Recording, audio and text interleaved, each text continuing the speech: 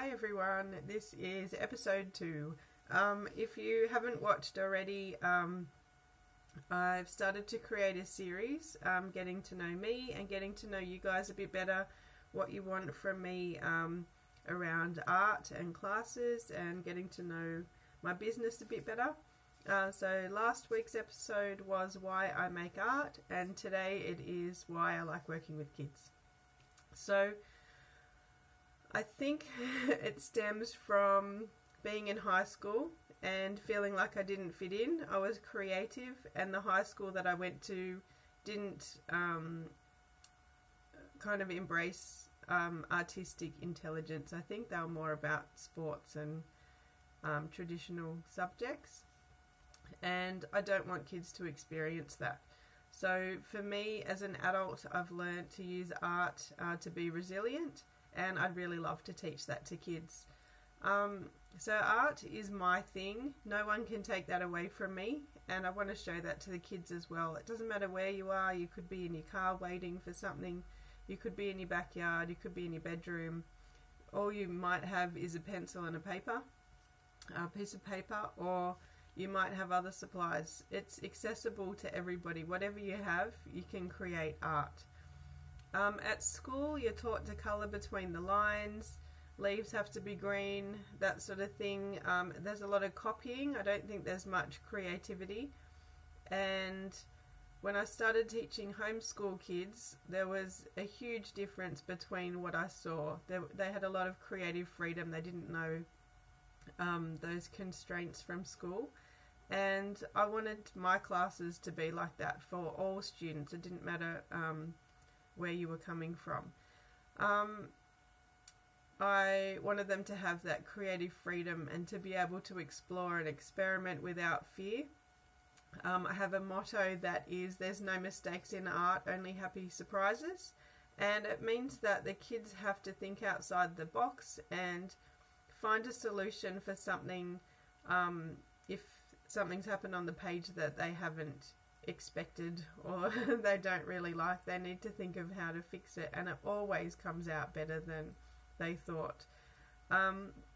My classes are student-led, which means that each term we come up with a program for the next term, and if they want to swap classes around, if they prefer to do something sooner than one of the other classes, we do that. Or if someone has a completely different idea in the middle of class and they want to go with that, that's fine, because I don't want them to feel restrained. I want them to use their own creativity.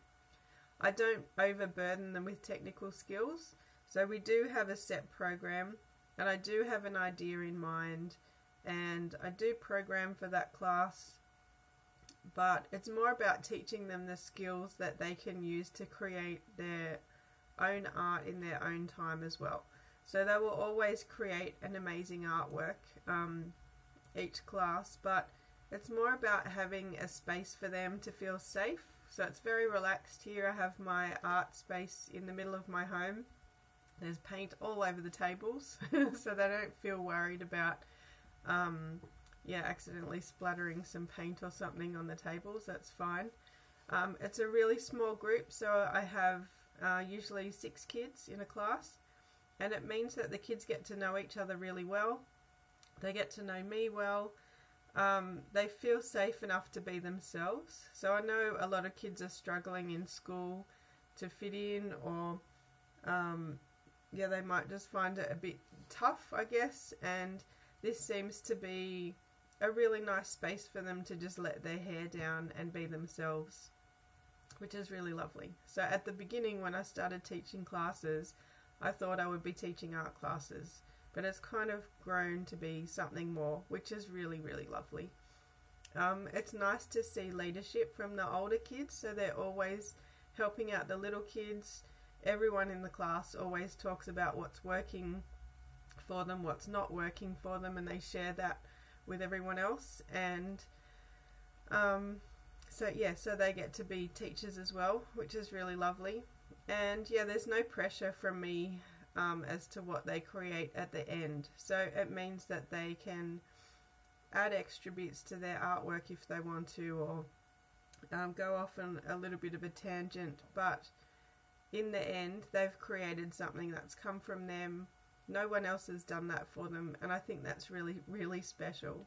So I want them to have that realization that they have this creative spark inside them, and if they're having a good day or a bad day or whatever it is, that they can always come back to art and have that for themselves. So yeah, it's not really just about the art, which is lovely. And yeah, I have an absolute belief in my students that they're amazing human beings, and I think I have the best job in the world. So I teach after school classes 2 a week on Tuesdays and Thursdays, and I teach holiday classes. There's usually around 4 each holidays, and I also teach one-on-one classes, which is great for kids who don't feel comfortable having group lessons. We'll just work one-on-one. It will come up with an idea for them, and they can be booked after school or on the weekends. And I also have a really lovely class called Connect With Me, which is for 1 adult and 1 child, and they seem to be popular for birthday presents. It's a lovely class for you to make memories with your child. Everyone's super busy with work and stuff, and yeah, coming here you just kind of forget about all that stuff, and you just make memories and make beautiful artwork together, and it's really lovely.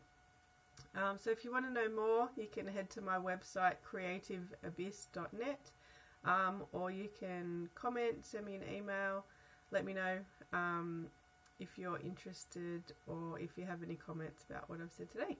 Alright, see ya!